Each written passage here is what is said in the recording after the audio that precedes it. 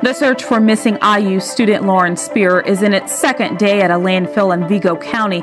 Many critics are asking why. New evidence looking for answers to the disappearance of IU student Lauren Spierer. Lauren Spierer has become a household name. One of the highest profile missing person cases in America.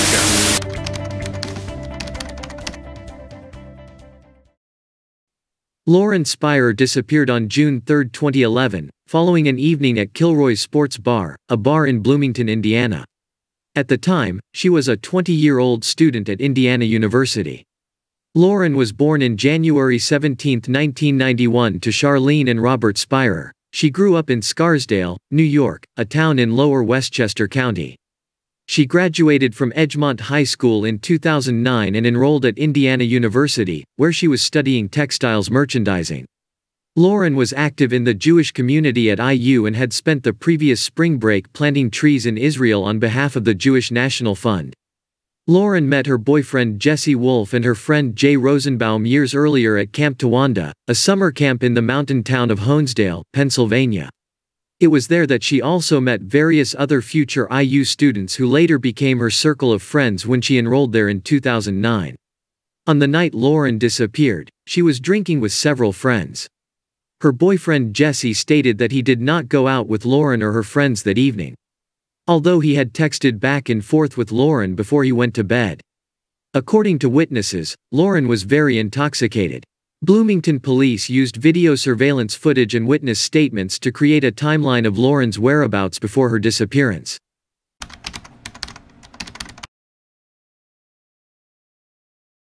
Friday, June 3, 2011 at 12:30 a.m. Lauren left her apartment with a friend named David Ron. They then went to Jay Rosenbaum's apartment, and she met up with Corey Rossman, Jay Rosenbaum's neighbor. At 1:46 a.m. Lauren is seen entering Kilroy Sports Bar. At 2:27 a.m. Lauren is seen exiting the bar with Corey Rossman. Lauren left her cell phone and shoes at the bar. She had taken off her shoes when she walked out onto the sand-covered patio. Corey Rossman walked with Lauren to her apartment complex. Lauren, who had a heart condition, was drunk and snorted clonazepam and cocaine at some point in the night.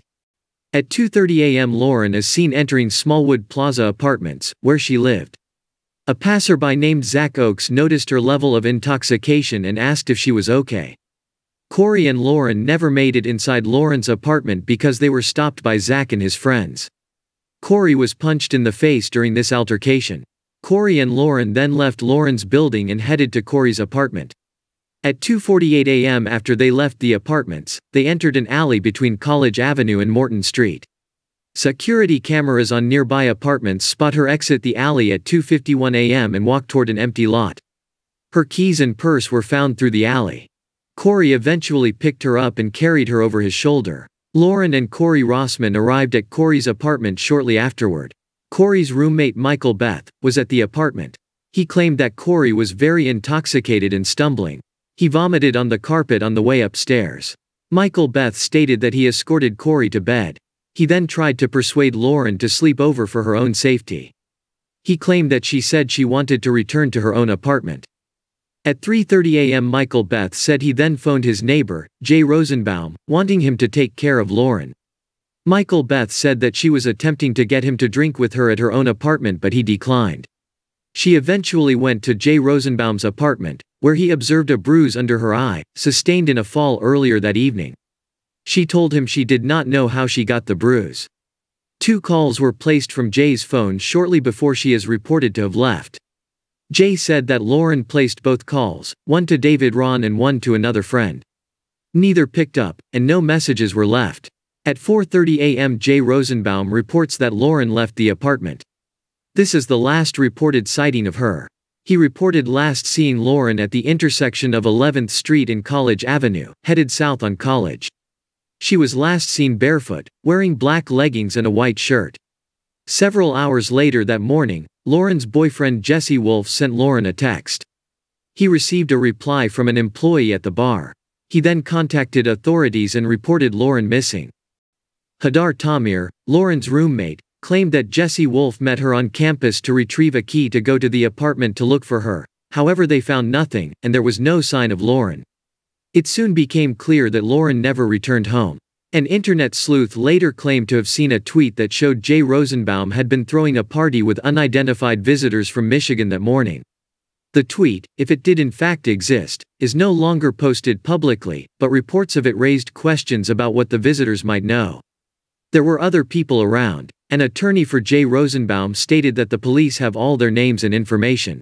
June 3, 2011 at 4:35 a.m. a homeless man reportedly hears a woman scream just west of where Lauren Spierer was last seen. Rumors of the scream began shortly after news of Lauren's disappearance got out. A reporter from the Bloomington Herald-Times later investigated the claim, but it's not clear whether police ever ran down the tip. Speculation on the man's identity centered around a well-known Bloomington itinerant named Franklin Road Dog Crawford, who died just a few days after Lauren disappeared. My first thing is to say to the person that has Lauren or that has harmed Lauren, shame on you. Shame on you. You're on the search or flyer? Search. Okay. Hundreds of volunteers Walk up and down the streets, check dumpsters, check alleyways. joined Lauren's parents, Make sure you pay attention to the creek area while you're down there. Okay. full of hope she would be found safe and soon.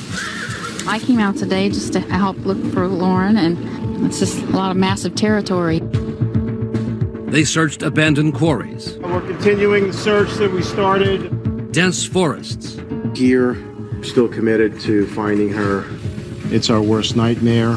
Kardashian and Seacrest now tweeting for volunteers to join the search. A massive search and a $100,000 reward have turned up little. and then, as a last-ditch effort, police searched the landfill used by the city of Bloomington.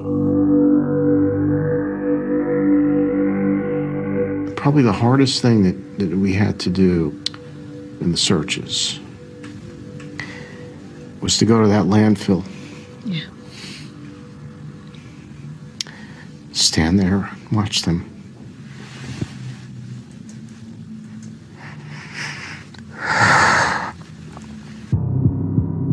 The search turned up empty.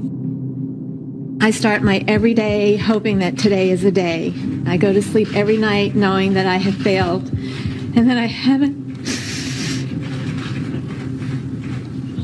I'm sorry. I haven't done enough. But,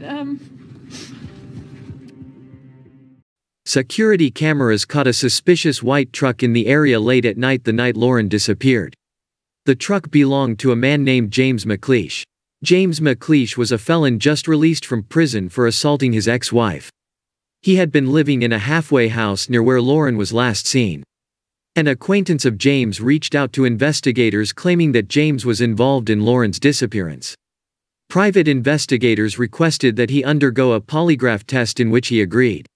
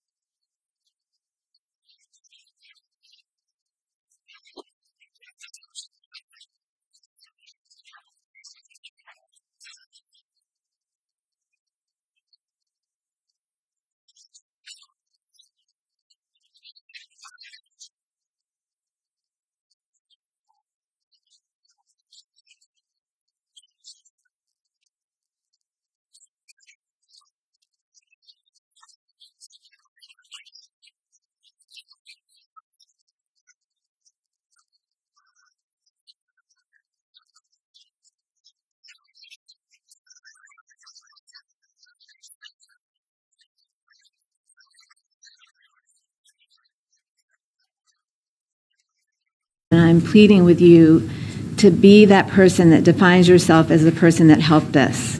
Lauren Spieer's mother, Charlene, delivered an emotional plea to the press Monday after Bloomington Police Captain Joe Qualters dismissed what seemed to be their only credible lead thus far, a white truck appearing to circle the area around Lauren's supposed last known location was found to be in no way connected to the 20-year-old IU student's disappearance. We are satisfied with not only the information provided to our investigators, but also the video information that supports that vehicle being excluded. Police had incorrectly believed the truck passed by twice, prompting the initial suspicion, but learned of a video surveillance timing discrepancy over the weekend that proved it had in fact only passed by once.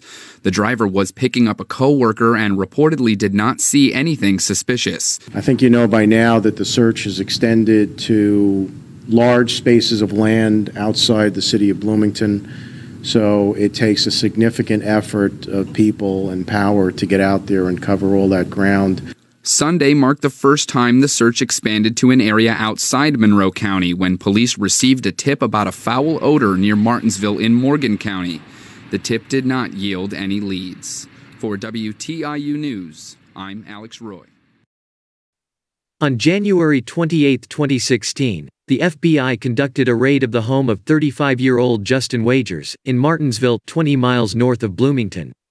Justin Wagers was suspected of exposing himself to many women. The FBI and other police agencies searched the home where he lived with his mother and stepfather until he was arrested. In 2011, Justin Wagers called a woman 44 times and threatened to kill her. He violated a protective order by calling the woman and saying, "Let me tell you something. I could slip into your house and do you in and nobody would even know I was there." His relationship to the woman is unclear, but he reportedly told her she is going to be sorry for hurting him. Justin Wagers pleaded guilty to felony intimidation. He received a 3-year prison sentence, with 2 years suspended. However, investigators do not believe that Justin Wagers is involved in Lauren's disappearance. Several theories have appeared around what happened to Lauren that evening. Her parents have said that they believe their daughter is dead. Based on her level of intoxication, they also felt that she may have been drugged while at the bar. The family has voiced many suspicions about the men she was with that evening as well as her boyfriend Jesse Wolfe, since they refused to take police-issued polygraphs and lawyered up soon after Lauren's disappearance. While the parents have not made any specific accusations, they do believe the two know more than they have told police so far. The men responded that they have taken privately administered polygraphs, as well as one from the FBI. And they claim they do not trust the Bloomington police, and that is the reason that they retained lawyers. On April 24, 2015, Indiana University senior Hannah Wilson's body was found in an isolated area. The night before she had been out with friends celebrating her good grades at the same bar Lauren attended the night she went missing. Hannah's friends had called her a taxi to drop her off at home because she was very intoxicated. She was dropped off at home by a taxi, but her friends reported her missing when they found her cell phone and purse on her bed and the front door wide open the next morning. Officers found Hannah's body the next day on a rural road in Brown County, around 30 minutes from campus. A cell phone was found next to Hannah's body belonged to 49-year-old Daniel Messel. Before he investigates has discovered disturbing new details about the man convicted in the murder of IU student Hannah Wilson. Daniel Messel is now facing attempted rape charges for an assault that happened over 2 years before he killed Hannah. And now our Sandra Chapman uncovers a trail of troubling behavior that one woman says should have raised flags.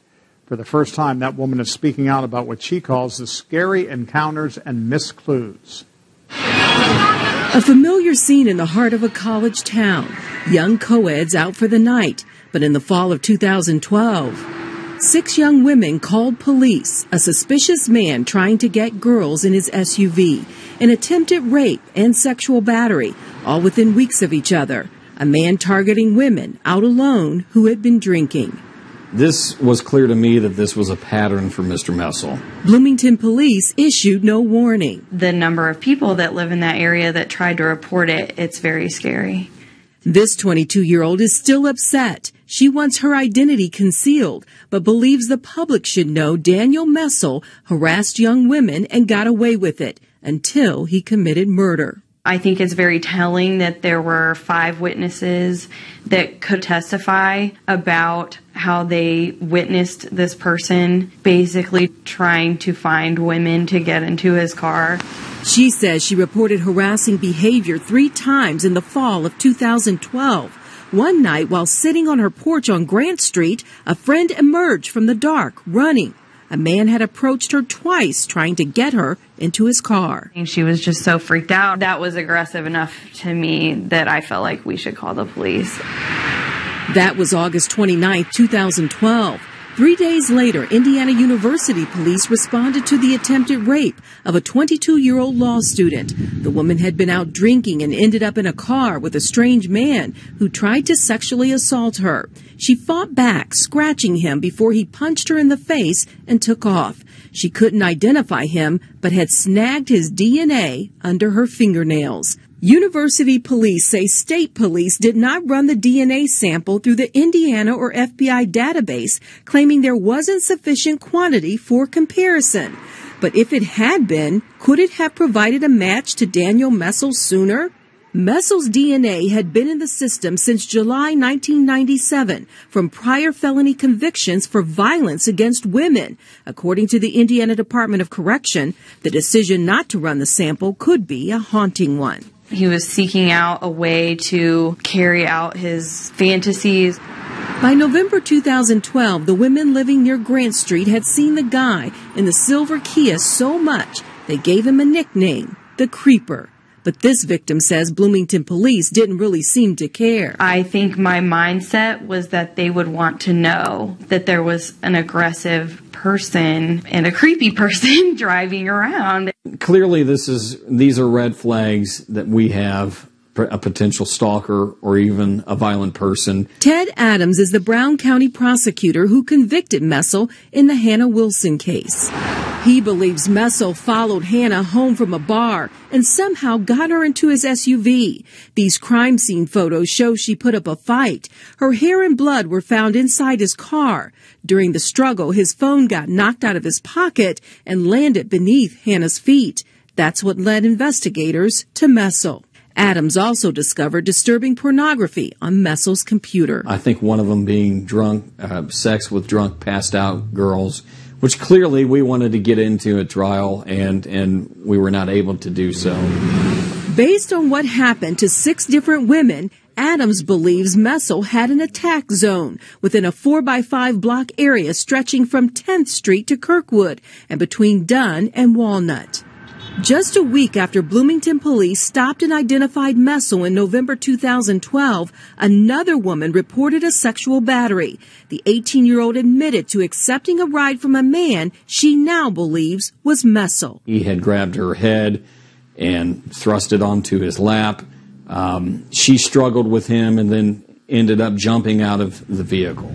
Days later, the so-called creeper was trying to corner another victim and her friend. It was extremely scary the way that he pulled up on the sidewalk and tried to basically accost us. The young women got away and helped Bloomington police track Messel down. I had his license plate number, and that's how they were able to pull him over that night and catch him with his pants down. 428 LKH, I'm pretty sure. Take a look. It's the very same license plate number found on Messel's SUV after his arrest in the Hannah Wilson case 3 years later. Messel was questioned and released after the sexual battery victim could not pick him out of a lineup. 13 Investigates has learned Messel had a camera with video of himself asking girls for directions. I'm dying to know what was on that camera. I don't think that evidence was collected. Over 2 years later, investigators working with the prosecutor's office called one of the victims to say the man she reported to Bloomington police was now a murder suspect. I just remember my dad saying, "Oh my God." When you see this picture, does this remind you of anything that you saw? It just gives me the worst feeling. It makes my stomach drop. The day after Daniel Messel was convicted of Hannah Wilson's murder, IU police got a chilling phone call. The attempted rape victim from September 2012 believed Messel was her attacker too. University police requested ISP run the DNA sample collected from under her fingernails and compare to Messel's profile. and the sample came back, I think, 1 in 1 million as a match to Daniel Messel's DNA profile. This victim wonders what could have happened if police had put the pieces together earlier. I don't know for sure that they could have prevented Hannah's death, but I think there are a lot of other things that they could have done differently to try to make campus safer. Messel has not been charged in any other 2012 case except the attempted rape. Now, both Indiana State Police and Bloomington Police declined to speak with us about Messel's DNA and timeline reports because of Messel's pending charges. Meanwhile, the victim in the sexual battery case has since submitted evidence for her case, John. You're talking about things that happened in 2012, which is not long after the disappearance of Lauren Spierer. That's right. And you got to wonder if there's any connection being drawn there. John, it is a big question for a lot of people. The Brown County prosecutor has confirmed that Bloomington police reviewed the Hannah Wilson murder files in connection with Lauren Spierer's disappearance. He says Messel has and remains a person of interest, and right now, that's all that he can say. So it remains to be seen. That's where right. That goes. All right. Thank you, Sandra. Lauren's friends and boyfriend Jesse Wolfe told police that she used drugs in addition to alcohol on the night leading up to her disappearance. Jesse Wolfe's mother claimed that Lauren had been kicked out of the summer camp she attended with Jesse due to drug use. Jay Rosenbaum told investigators that Lauren consumed alcohol, snorted cocaine, and crushed up clonazepam tablets that evening. This could have affected her rare heart condition, long QT syndrome. Long QT syndrome is a condition in which repolarization of the heart after a heartbeat is affected. It results in an increased risk of an irregular heartbeat, which can result in fainting, drowning, seizures, or sudden death. These episodes can be triggered by exercise or stress. Police addressed rumors that implied Lauren may have overdosed and those with her may have hidden her body to avoid criminal charges. The police also acknowledged that they have not ruled out other possibilities, such as abduction by a stranger. A private investigator hired by the Spierer family doubts that a fatal drug overdose could be enough motive to hide her death. If Lauren had attempted to go back to her apartment, she would likely not be able to get in because she had dropped her keys and purse. Did she get to her apartment and realize she didn't have her keys? Could she have gone wandering alone trying to find her belongings? On September 2, 2010, 9 months before her disappearance, Lauren was arrested on charges of public intoxication and illegal consumption. After her disappearance, police found a small amount of cocaine in her room. Lauren's condition with her heart usually requires the use of beta blockers. Beta blockers are a medication used to block adrenaline and slow the heart as well as lower blood pressure for people with heart conditions, which is the opposite of cocaine. Cocaine is a stimulant, acting to speed up the cardiovascular system.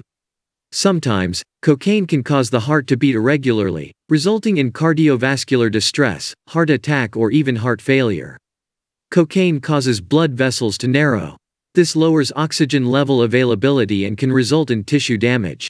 The heart, like other organs, needs oxygen to function, and lowering oxygen levels can result in a heart attack or even death. Beta blockers open blood vessels, when taken as prescribed and without other drugs. Beta blockers taken with cocaine can have an opposite effect. When taken with cocaine, beta blockers can further narrow blood vessels. Combining beta blockers and cocaine can lead to even less oxygen being available in the body and extremely high blood pressure. Cocaine use can reduce the effectiveness of beta blockers. In some cases, beta blockers can make the cardiovascular effects of cocaine worse. The side effects of combining beta blockers and cocaine are often silent, such as blood vessel tightening and chest pain, but it is common to have no noticeable symptoms. This may result in tissue damage, heart problems, stroke, or death. Lauren's parents filed a civil lawsuit against Corey Rossman, Jason Rosenbaum, and Michael Beth. The suit accused the men of negligence, alleging that Corey Rossman and Jason Rosenbaum supplied Lauren with alcohol after she was already visibly intoxicated, and then neglected to assure she returned safely to her apartment, which led to her death. The family has said that they hope the lawsuit will lead to one of the men coming forward with more information about what occurred that night. As part of the suit, they subpoenaed private cell phone and academic records spanning about 4.5 months before and after the night Lauren's disappearance. In 2013, Federal Judge Tanya Walton Pratt dismissed the suit against Michael Beth, ruling that he had no duty to care for Lauren Spierer. In 2014, Judge Pratt dismissed the suit against the other two men, saying, "Unfortunately, there could be any number of theories as to what happened to Lauren and what, if any, injuries she may have sustained. Without evidence to prove these theories, it would be impossible for a jury to determine if whatever happened to Lauren was a natural and probable consequence of her intoxication, without any other intervening acts that would break the causal chain." Lauren Spierer's parents have appealed the ruling. Lawyers for the men have stated that their clients have cooperated fully with police and that all of them have passed private polygraphs. Corey Hammersley was a student at Indiana University with Lauren. He was jailed for 24 years in 2013 after shooting at police while high on drugs. He was found guilty of attempted murder after unloading 32 bullets into a random house and car, and then shooting at police when they arrived. He was in the drug scene at Indiana University. Police also believe Lauren was involved with the same crowd after finding cocaine in her apartment after she vanished. An inmate serving time with Corey Hammersley at Indiana State Prison claims they were playing cards in his cell when an image of Lauren flashed up on the television behind them. Another inmate that was locked up with Corey. They were playing cards. Lauren's picture comes up on the television. Missing IU student Lauren Spierer. And immediately, Corey looks up at the TV and says, "Man, I knew the guys that did that." The inmate who served time with Hammersley agreed to recount what he says Hammersley told him if we blacked out his face. And they were drinking and got to doing ecstasy, and she OD'd. It scared them. They didn't know what to do with her, and they took her down to the Ohio River and got rid of her, and then he said disposed of her body. This is a theory you are taking a hard look at. Absolutely, because one of the mistakes in most criminal cases is we investigators try to make them too complicated. The simplest is she died at a party in Bloomington and somebody got rid of her. And it could be right here in this And river. it could be right here exactly at the Ohio River. A prison interview by Garrett, his partner Bill Benjamin, and the former student, the naked gunman, Corey Hammersley. You and others maybe had moved her body. Absolutely not. Absolutely not. Okay. I've never met this person before in my life. You believe he was lying to you? He clearly was lying to me. But, you know, the most interesting thing was the end of the interview. If something came up, would you contact us? If something was jogging your memory, or somebody brings something up in here, would you let Honestly, probably not. I do not want to be associated with this at all. No. I will not help you. I will not tell you anything I learned. And that's just the way it's going to be. We just would like to be able to bring Lauren home. I'm looking at him. Lauren Spierer grew up in the New York City suburb of Scarsdale. What are you going to be? I'm going to be a princess. You're going to be. She's a great kid, high energy, very caring. Very caring. Loving. I love you. You love me. We're a happy family. She really had a zest for life. I love that. I know. That's so Lauren. Her heartbroken mother and father, Charlene and Rob Spierer, That made me cry, honey. try now to smile through their tears as they remember the good times. The child ballerina. Mom and Dad, I just want to say thank you. I'm having an amazing night, and I love you too so much. The coming of age at her bat mitzvah. We're proudest of how she handles herself, her boundless potential, and her joy in living life. You are proud parents. Yeah, we're very proud. So proud. Very proud. The call that ended her parents' dreams for Lauren came on June 3rd, 2011. We were eating dinner and Robbie, the phone rang. I went to answer the phone and Robbie said, "Char, Lauren's missing." So it's really heart-stopping, you know? At the end of the day, it's just the two of us dealing with the sadness and the emptiness of Lauren's disappearance. And every day, you wake up thinking about Lauren. Every day. Oh, every day. How could you not? She's just as much a part of our lives now as she ever was.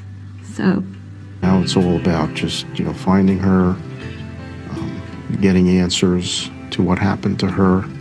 We know that she just didn't fall off the face of the earth and vaporize. I mean, something happened to our daughter. And we believe that there are people out there that know exactly what happened to our daughter. That's the most frustrating thing, is knowing that somebody knows right now, and they could change our lives in the blink of an eye. Just tell us where Lauren is. Person with her. This is all I can say. I'm sorry, but I just hope that they find her as soon as possible, and I'm praying for her and her family. Adding to the parents' anger, they say Rossman was the one friend who refused to talk to them or their investigators. And he claims he lost all memory of what happened after being mugged at Lauren's apartment building. That punch or punches caused him a temporary memory loss. Do you buy that? No, I don't. I think it's a case of self-preservation. He knows more than he's saying? I'm not sure of anything, but what I do know is that there's been a complete lack of cooperation. And he was the person that spent the most time with Lauren in the last hours of her being seen. And he hasn't come forward to try to help? No. He's resisted. Corey, Brian Ross from ABC News 2020. Can we talk to you for just a second about Lauren Spierer? Rossman has denied any involvement in Lauren's disappearance, but declined repeated requests to talk with 2020. Corey, why won't you talk with Lauren's parents? They just want to ask you some questions about what happened that night.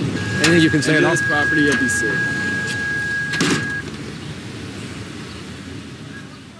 What else is under the surface here that we don't know? Where are you, my sweet girl? I'm just missing you so desperately. You wouldn't believe all the people that have been helping us search for you. There are literally thousands of people that have come out and helped and so desperately want to help us find you. You know, everybody except for the right person. If I could have the answer to one question, Lauren, that question would be, where are you? So we're really missing you. We're really loving you and doing everything possible we can to find you. Lauren, you would be absolutely amazed at the outpouring of support and compassion that people in this community and back home have shown for you and for us. We're so truly grateful for everything that everyone has done. And if you looked around town, you would see your poster everywhere. Right now, school has already started, and I see your face in so many of the young people walking around here. Your mom and I go around town in the Bloomington vicinity, and we see you in so many places that we shared together as a family. You are here. We're still fighting for you.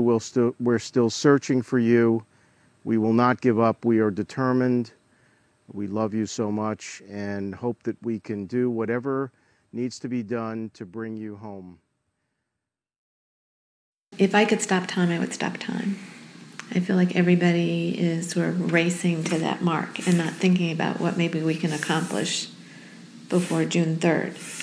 So for me, I don't even want to think about June 3rd. I want to think about what we can do today and tomorrow and the next day and the next day, and hopefully that it'll be the day that we get answers to help us find Lauren. I don't want to jump ahead to, it's not something I want to celebrate, it's not something I look forward to, it's not something I want to talk about.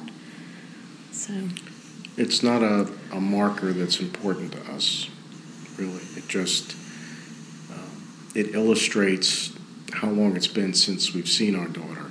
But, every day is a tough day. I think June 3rd will be a tough day, but we just hope it doesn't roll into June 4th.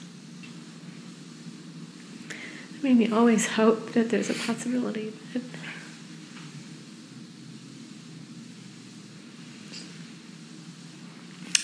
I don't know. We try to be realistic. Yeah. We do. We know that if she had the chance to come home or reach out to us, she would have done it.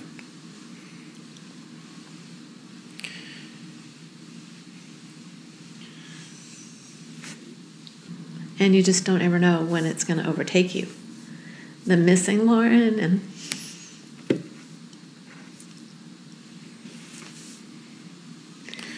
the longing, it's you really learn what that word heartache means, because you literally ache.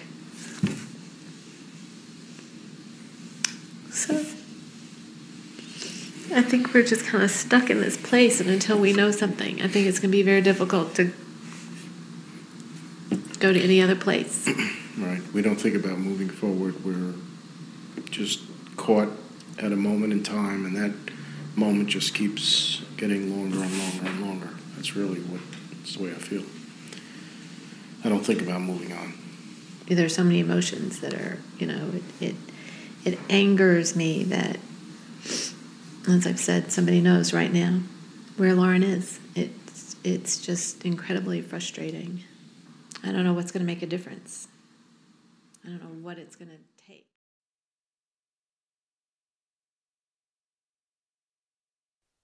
If you or someone you know knows anything about the disappearance of Lauren Spierer, please contact the Lauren Spierer tip line, or mail anonymously to Find Lauren at P.O. Box 1226, Bloomington, Indiana, 47402.